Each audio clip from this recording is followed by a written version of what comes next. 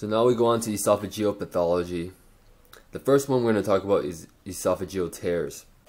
There's two different types of esophageal tears. They differ by how much of the gut wall is torn. So Mallory-Weiss tear is a tear of only the mucosa, so the innermost layer of right next to the lumen. And this usually occurs at the gastroesophageal junction, and it's due to forceful vomiting. So forceful vomiting is going to cause increased intraluminal pressure inside the esophagus, and all that pressure is going to cause a tear in the gastric mucosa.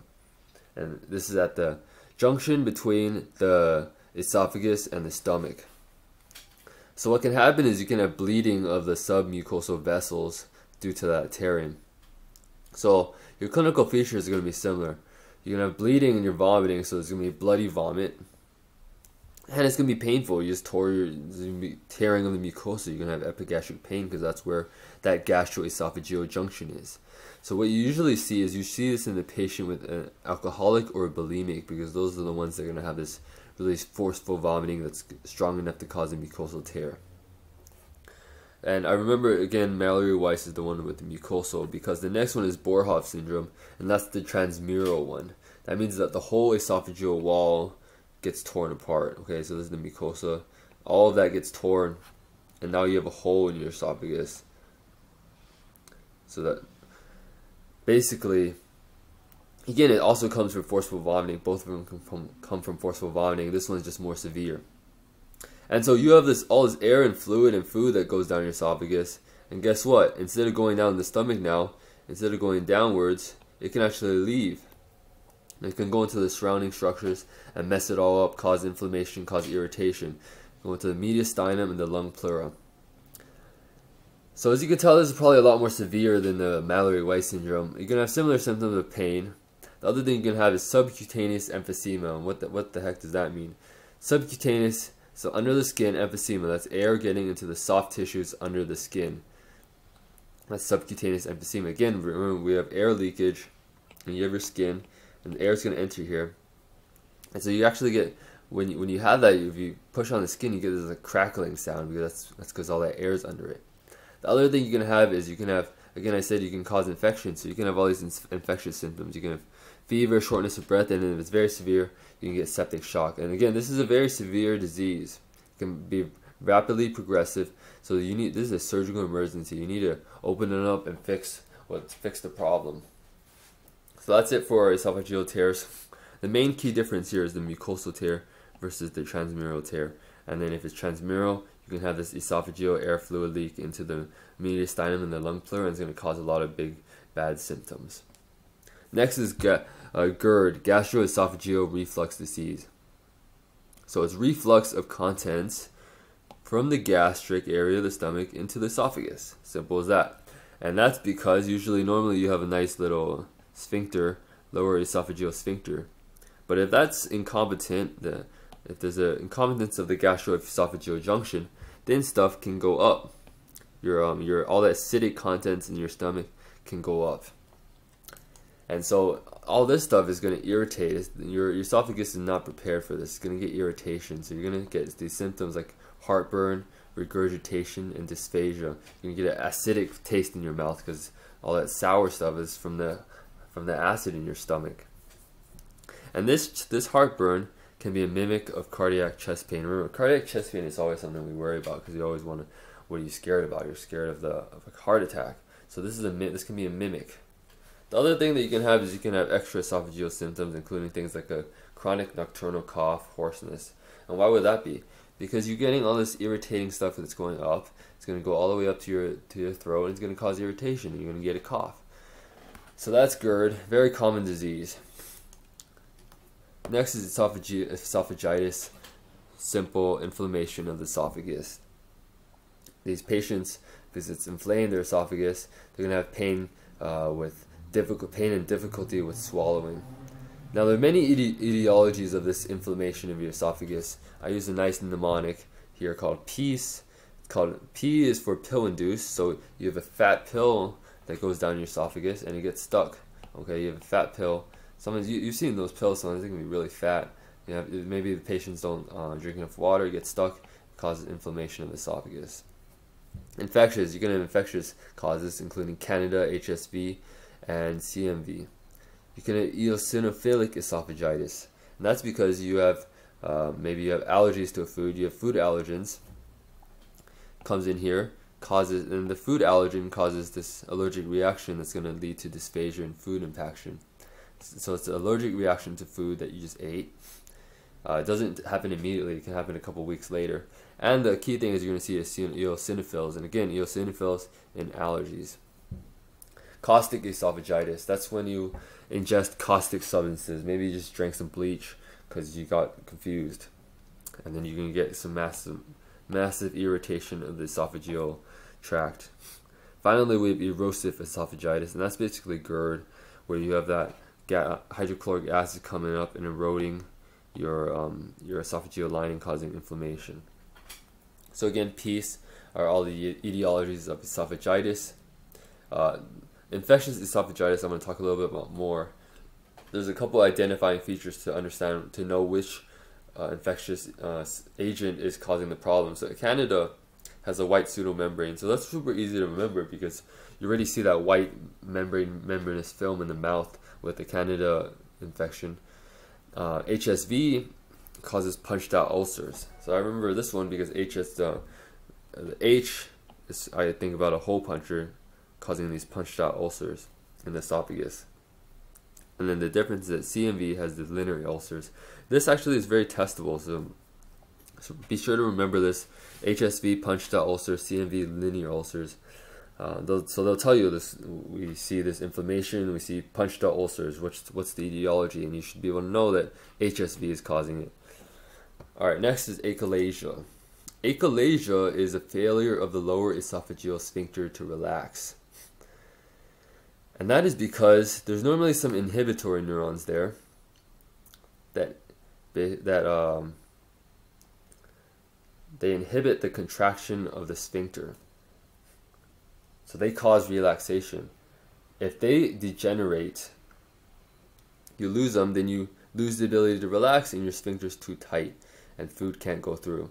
So what's going to happen? Food's going to get stuck. So you're going to get dysphagia, trouble swallowing. You can get food regurgitation because food's not going into the stomach, so it's got to go somewhere eventually. It's going to go back out your mouth. Finally, you have bad breath because again you have food fermenting and rotting in your esophagus, and so you get bad breath. So all these symptoms make sense, super easy. And then on barium swallow, what you're going to see, swallow barium is going to fill up your esophagus, and you're going to take images. What you're going to see is this is the whole esophagus, this huge massive dilation, and eventually you get this bird beaking. This is the bird beak here. It's very narrow because it's a very tight, very contracted. Because what was the etiology of this? Remember, you have degeneration of the inhibitory neurons in the sphincter. In the sphincter, it can't relax, so it's very tight. So that's very classic. This picture is super classic for achalasia. It's super easy. Coincides with the pathophysiology. So next one is, we're going to go through a bunch of different pathologies. We're going to make a quick run through. You can just skip this and read it if you want. But we have esophageal strictures. So what's a stricture? It's basically tightening, and it's tightening in the esophagus. And you get strictures. Why would you get a stricture? You get strictures from irritation/inflammation, and that causes fibrosis. Fibrosis causes tightening. So often the irritation is arising from caustic ingestion, or you can have GERD. Both of those just cause irritation, inflammation, fibrosis. So next is esophageal varices. Varices are dilated submucosal veins in the esophagus, and these can arise from portal hypertension and cirrhotics. So again, these are all the veins. These are abnormally dilated. They shouldn't be protruding out like this in the esophagus.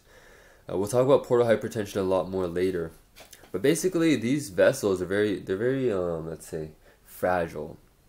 So they can be ruptured, and if they ruptured, you're going to get a lot of bleeding. And this can actually be life-threatening, and you're going to get hematemesis, which is vomiting of blood, because you're going to get blood in your esophagus, and it's going to go out through your mouth. Next one is Plummer-Vinson syndrome. This is just a triad of dysphagia, which is trouble swallowing, anemia, and esophageal webs. That's it. That's the triad. You got to memorize it. There's a nice mnemonic in first aid if you want. Dysphagia, iron deficiency, anemia, esophageal webs. Scleroderma. Do you remember scleroderma? Do you remember what is the syndrome? What is the mnemonic for it? Remember, the mnemonic is CREST syndrome. So what does that stand for? CREST is C is calcinosis, R is Raynaud's, E is esophageal dysmotility, which is why we're talking about it here. S is sclerodactyly, T is telangiectasias. So that is scleroderma. So next, finally, is the diffuse esophageal spasms. So diffuse esophageal spasm is basically a periodic, non-peristaltic contraction of the esophagus. So it's non-peristaltic, so it's not gonna help propel food down. It's just gonna just spasm and contract all of a sudden. It's periodic. And again, this is due to loss of inhibitory innervation of the muscle layer of the esophagus. So you lose innervation, so you get this diffuse spasms.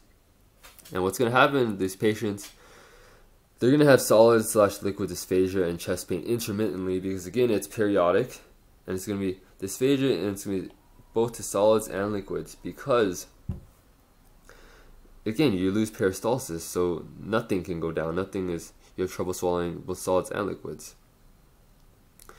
So that is it for a quick review, and finally we're going to go to Barrett's esophagus. So Barrett's esophagus stands for a metaplasia of the lower esophagus. So normally your lower esophagus is a stratified squamous epithelium. Metaplasia means that it changes its type, and it's going to become intestinal type epithelium, which is non-ciliated columnar epithelium with goblet cells. So if you see non-ciliated columnar epithelium with goblet cells in your esophagus, that is abnormal. That is intestinal type epithelium in the esophagus due to metaplasia. This arises from chronic irritation, as metaplasia usually does, and is usually from GERD. So GERD, lower esophagus, remember esophageal sphincter, then you have your stomach, you have your acid coming up causing inflammation, and it's going to cause metaplasia in the lower esophagus. And this, we care about this because it can progress to esophageal adenocarcinoma. So let's talk about esophageal cancer now. There's two types of cancer: squamous cell carcinoma and adenocarcinoma. Let's start with the squamous cell carcinoma, and the key thing is squamous cell carcinoma happens in the upper 2/3 of the esophageal tract. Okay, and this is the more common one worldwide. The risk factors are stuff that go down the esophagus. That's why it's the upper 2/3. And then for adenocarcinoma, it's the lower 1/3 of the esophageal tract. So this is more common in the USA. So let's see, esophageal tract, sphincter. Okay, so this is adeno, and this is squamous. So again, I said the stuff that goes down are the risk factors for squamous cell carcinoma, and the stuff that irritates the esophagus. So things like alcohol, smoking, hot liquids, they go down your esophagus and they cause burning, irritation. Alcohol causes damage, leading to the squamous cells that are normally in the esophagus becoming cancerous because they get damaged, become cancer. Adenocarcinoma is the lower 1/3, and it's because of stuff that's going back up. Okay, so we talked about this: GERD, Barrett's esophagus, hydrochloric acid irritation leading to metaplasia. So your squamous cells are becoming adeno cells. They're going to be ciliated columnar epithelium goblet cells. They become glandular. They become cancer. The other risk factors are obesity, which basically reinforces the GERD because obesity increases intraluminal pressure, increases more acid secretion. And smoking is a risk factor for both of these. And smoking is pretty much a risk factor for many of the cancers that we see. Now the presentation here is similar.